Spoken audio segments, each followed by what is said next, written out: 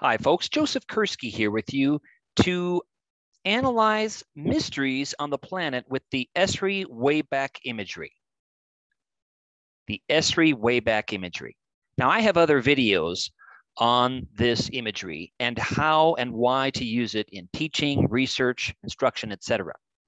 But in this video, let's talk about 5 mysteries on the planet that hopefully will spark you to have your students look at other mysteries. And don't feel obligated to explain all the mysteries. Have some that are truly mysteries until you perhaps do further research, and even then, they may still be mysteries.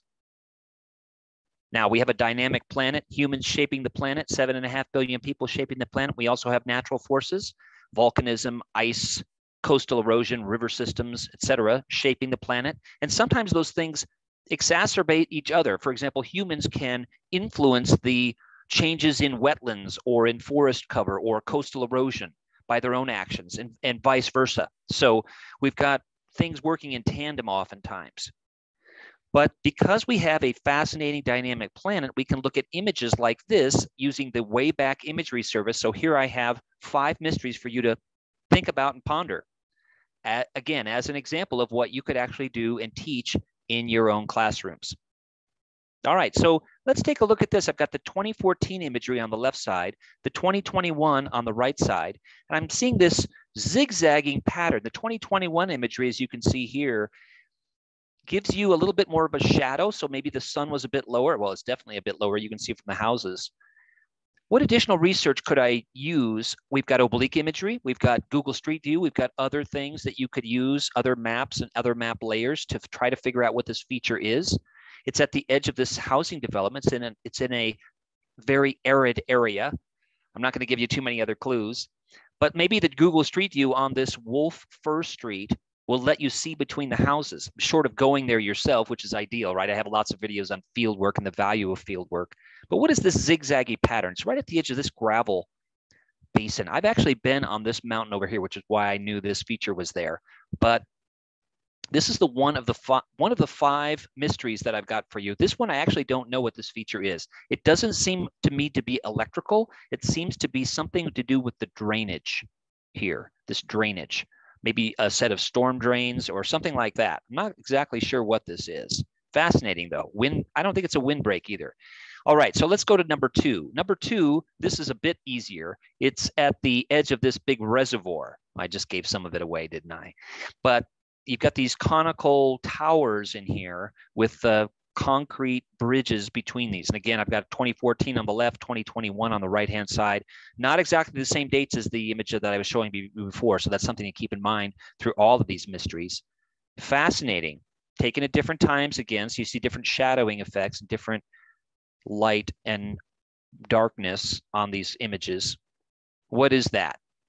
Okay, let's go to number 3. Number 3, the right-hand side, the 2021 imagery, newer imagery, is all distorted. I have videos and blogs and essays about distortion in imagery and why some images are distorted. You can see some of these buildings, especially on the right-hand side, are vastly distorted.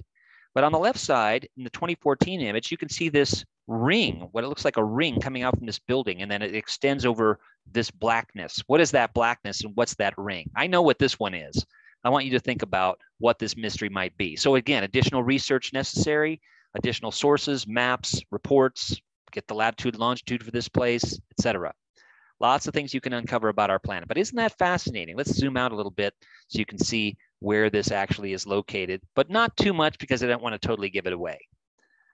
This is beautiful to be able to have this kind of imagery at your fingertips, isn't it, folks? All right, let's look at number 4. We looked at this one here, starting with this zigzaggy pattern. Then we looked at these 2 towers. Then number 3 was this ring. Number 4, this is a rural area. You can see it's a different kind of land use, land cover. And I've got what looks to be a trailer park here where I'm swiping the 2014 and the 2021 imagery. But the one I want you to think about is this one right up in here, these cones. I know what this one is. I've actually been down this highway and I did some additional research. I love this kind of historical architecture kind of thing. Well, what are these cones? Think about what these cones might be. This is in southeast, south central Texas.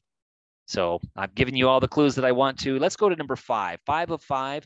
This is on a campus, a university campus, not your typical kind of university campus, but you can see this, what appears in the 2022, this is only 2 weeks old, this imagery on the right side, 2014 on the left, wasn't there in 2014, the building was, but not this concentric rings, at least 2 of them, maybe 3 if you really stretch it, and another set of circles inside the inner circle there. What might that be?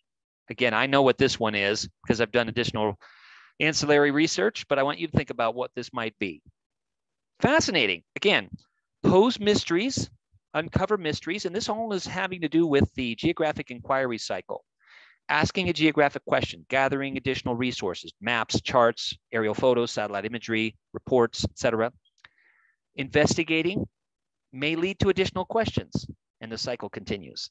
So you are instilling, by doing this, mysteries of our planet with, in this case, the part of geotechnologies called the wayback imagery from Esri. Fascinating that you've got terabyte loads of satellite imagery at your fingertips. Now, if you want to dig deeper, as I explain in other videos, you can save these maps and images.